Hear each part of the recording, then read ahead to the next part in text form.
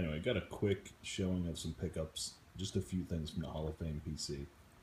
What's up, pup? Just take on that. Awesome, though. Anyway, check out the stuff I got. I'm going to play it right now. But update on the contest, 3,500 subscriber contest. Just giving away some money. Just because, just giving something back. So, not really a contest as much as just a fun entry type deal. So, can't call it a sweepstakes because that's illegal, I guess. I don't know. Anyway, get in on that if you want. You can just post on the video. I'll link it below. You can post on the video to win, or you can make a video to win. There's 3 different ways to win. So, it's giving away a little bit of cash for you to add a card to your collection or a box to your collection, and that's about it.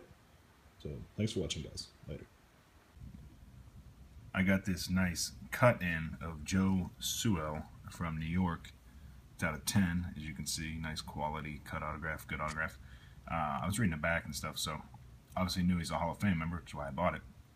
But the story on the back says that he has a Major League best. He only struck out 1 out of every 63 at-bats. And then apparently he credited that to using 1 bat his entire career, which in my estimation is probably a little bit of an exaggeration. I'm sure that's not true.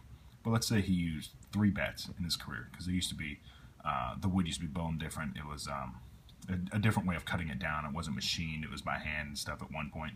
Although there was early, there was lathes back then, but not everybody lathed their bats. So obviously H&B was around back then, and Worth and Rawlings was started up already, and Spalding. So there's a lot of people making bats. But the reason I mention that is because think of all the game-used bat relics we get of these old-timers. I mean, I have like 7 Ty Cobb pieces. I got 1, or yeah, I think just 1 of Babe Ruth. And you think about these old-timers. You got a Honus Wagner bat guard. Did they really have the bats available on the market for them to cut up? I mean, some we know because they go to public auction. They sell for $1.2 million, and you see that Topps or something bought it. Then they bought it to cut it up, so it makes a little more sense. But some of these guys, like this guy, like if I got a game-used bat card of him at any point, I'd be pretty damn, I don't know, distrusting, I guess. Considering he said he only used 1 bat in his whole career, I doubt that 1 bat got cut up. So, anyway, just something to think about. But it's a cool piece for the Hall of Fame PC either way. Alright, guys, I'm pretty excited about this card. So, obviously, it's an old-timer, Frank Chance. It's numbered out of 10, out of Diamond Kings, new Diamond Kings, so had to get this when I saw that it popped up. I couldn't believe they had some game-used relics of his. I was really surprised and happy, so I put in a ridiculous bid, hoping nobody else would try to snipe and make me pay 5 times the real value or whatever. So I put in a bid. I figured 3 times what it would sell for, and it sold a little high, but nowhere near what I put in, so had to get this card. There's something extra special to this, so I needed him for the Hall of Fame PC. He played for the Cubs. So what's special about this is it completes the 3rd leg, and you guys that are kind of baseball historians, hobbyists, that know the old-time baseball stuff, like I've read about this, it's been in documentaries and stuff, so I might be slightly off on the years, don't hate me for that, I didn't research it, but I've heard it many, many times.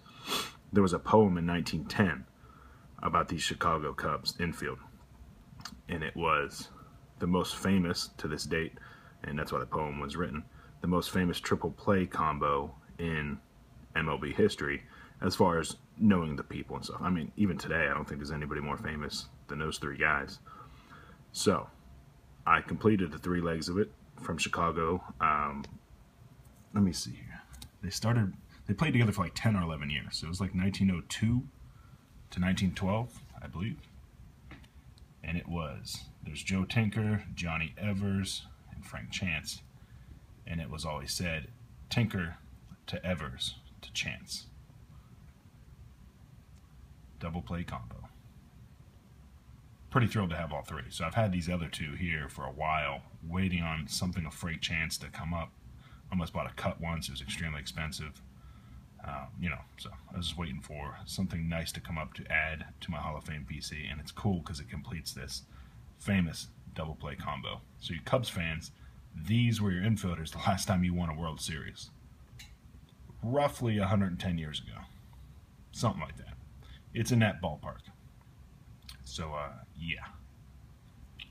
Pretty cool. Figured I would add this one into the mail day. So, just an Aaron Dobson jumbo patch. Never game used, not even seen by Aaron at any point in his career. But you know, Marshall guy, so I bought it. Patch looked great. It's $20, which is probably overpriced, but yeah, happy to add it to the Marshall PC.